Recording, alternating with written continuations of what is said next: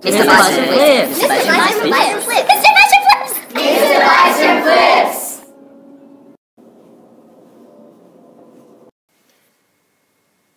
The aim of this video is to give you an overview of the biographical background of Australian poet Gwen Harwood, and to give you some idea of what influences and what styles of writing aspects we might expect in her poetry.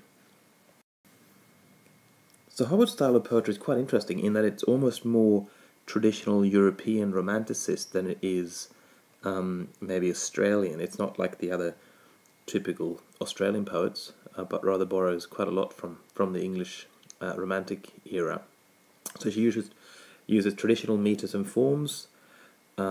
She's highly sort of quirky and intellectual in her style of writing, and she's borrowed a lot from German music, German philosophy, and also that kind of highly stylized meter that we might see in Australian and English romantics. Her work's really passionate, both in regards to music, as it is in regards to the influence of nature, as well as sort of sexual undertones. There's also a strong sense of her Catholic faith going through the poems, but in an authentic manner. She's not writing it very explicitly, but rather we see that writing all the way through her poetry as an undercurrent, if you like. So Gwendolyn Nessie Foster, later Harwood, was born in 1920 in the Brisbane suburb of Taringa. She happily lived in Brisbane, and really we can see in her later poetry even that she really loved that sort of childhood in Brisbane, on the outskirts of Brisbane, and that she kind of felt more at home there than she ever did in Tasmania, where she spent most of her married life. She became an organist at All Saints Church quite early on, and soon it was quite clear that she was a prodigy of music, so therefore she's kind of followed that as maybe her central career for a long time. She wrote librettos for operas and operettas, as well as wrote poetry, etc. As a fun little side anecdote, we should mention that she had an infatuation with an Anglican priest, and when he rejected her, she went to 6 months to a nunnery, decided she was going to be a Catholic nun, much like Bebe Kachama in The God of Small Things. But later on she married John Harwood and moved to Tasmania, where they had 4 children together. One of her sons is also an author today. John Harwood has published works in Australia. Quite a late bloomer as a writer. She didn't really start her writing career until she reached her 30s. We see in her writing a lot of passion, and particularly, as I mentioned before, the passion about language and playing with language, but also passion about music, as well as I mentioned before, the Catholic ideals, and that sort of romantic love of nature and fascination with the power of nature, but also the power of our mortality and the life cycle. We see a really strong woman coming through in most of her poems, and even though she clearly was a passionate mother and later grandmother, there is also a sense of, motherhood was a great sacrifice for her, and she did feel some bitterness about that. One interesting figure in her life is Thomas Riddle, also referred to as Tony Riddle, a man they weren't married and they weren't lovers in any way, but they were really close friends, and she dedicated all her poems to him for that sort of the extended period of 45 years while she was writing. But there was nothing untoward. They were good friends, both she and him and her husband. I'll give you a photographic evidence of that. Here's a photo from 1993, so 2 years before the end of her life, where we see the two friends, so Tony Riddle, Gwen Harwood, and the husband, John, Bill, all down in the docks in Kettering. Harwood was a really witty woman, and we can see that in the way she plays games with publishers and readers, challenging the establishments and the values of her society, and a really strong woman in terms of being a cancer survivor as well. So in 1985 she went through a cancer bout, but she fought that off. And some of the poems in the late poems kind of draw on that experience. We can see this witticism further in some of the Sappho cards that she was sending to Tony Riddle, particularly during the 60s. Here are three of the cards that she sent to him.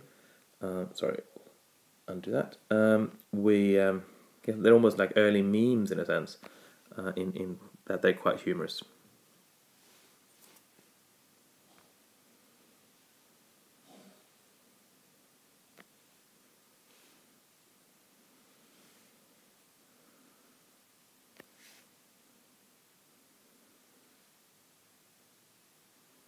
So we can see in these how she's playing not only with the establishment and social expectations, but also with language in that last one.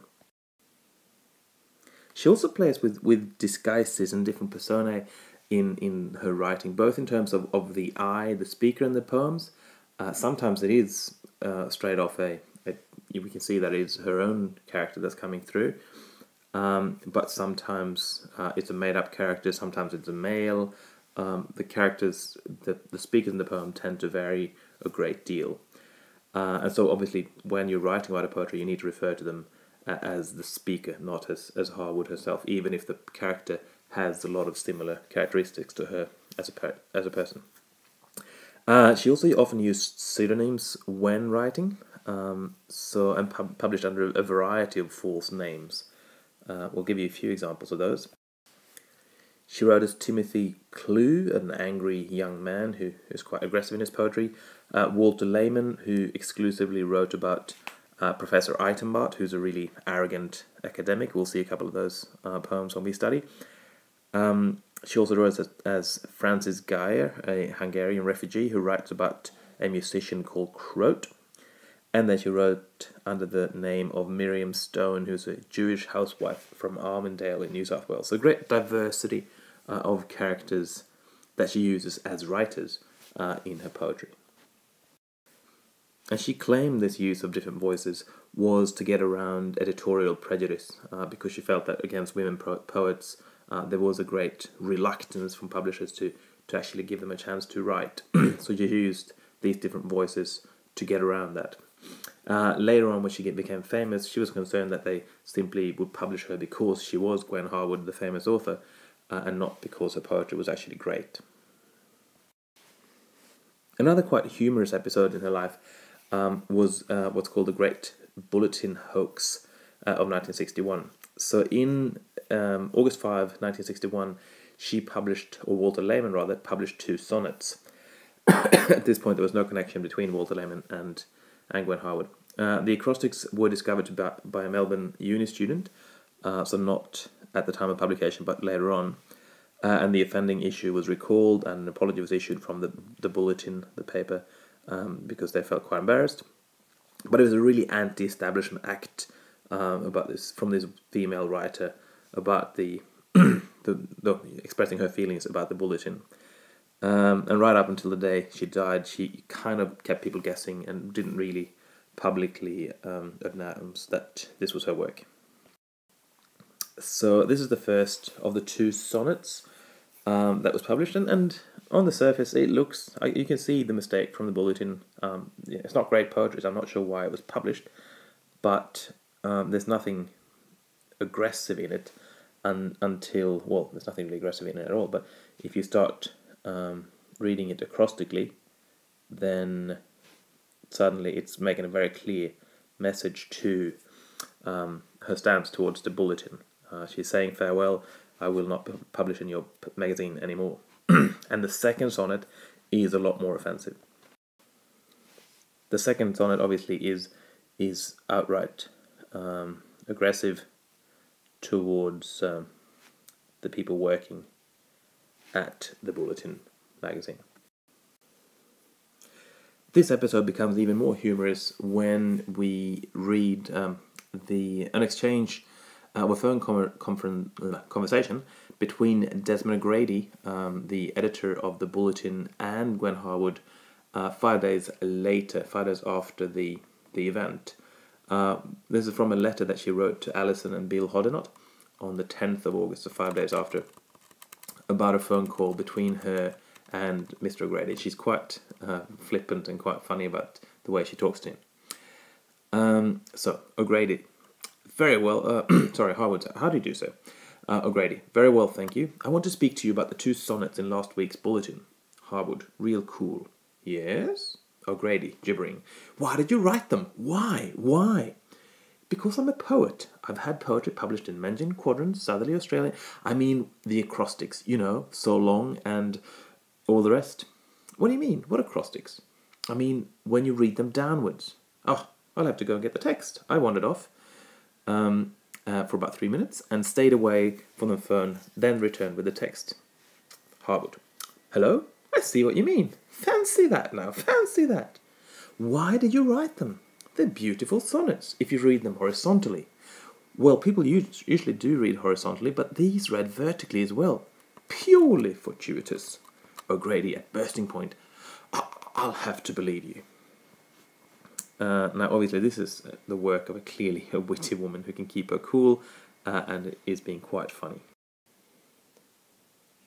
When it comes to the actual poetic elements of Harwood's work, there are a few things that are clearly stand out.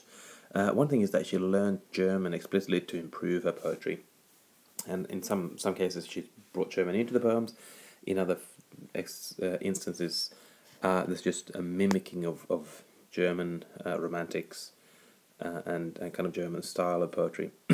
She also drew a lot of inspiration from nature, so this is again, we come back to the English romantics and nature as an inspiring force in the poetry. And largely we get the musical elements coming through into her work as well. We can hear, well, there's references clearly to music and classical music, but there's also sort of a harmony in the sound of her poems.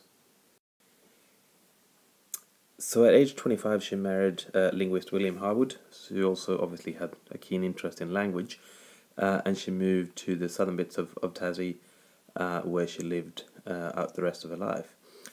And as I mentioned before, in the poems we do get a sense that maybe her roots in Brisbane are a stronger influence than that part of Tasmania, that there's no a true sense of belonging in Tasmania. So Harwood's poetry is very much dealing with the stages of life and how we evolve through our lives. And she uses childhood and the kind of the way that a child is shaped by its experiences as a major feature. She also contrasts that ignorance of the child, the naivety of the child, to the mature, harsh reality of the grown-up life. And then we get the sense of dealing with death and mortality in a lot of the poems, and how that sort of tender fragility that we get towards the end of life. As she was highly interested in philosophy, and particularly in Wittgenstein, we do get a strong sense throughout her poems of it's a kind of a simplistic and a very raw expression, which borrows from Wittgenstein's philosophy as an inspiration. So hopefully now you have a feel of the playfulness and the inspiration and the influences that we will see coming through into Harwood's poetry. So now it comes to starting to explore the poetry and seeing how can we see these elements of her personal context develop into the poems.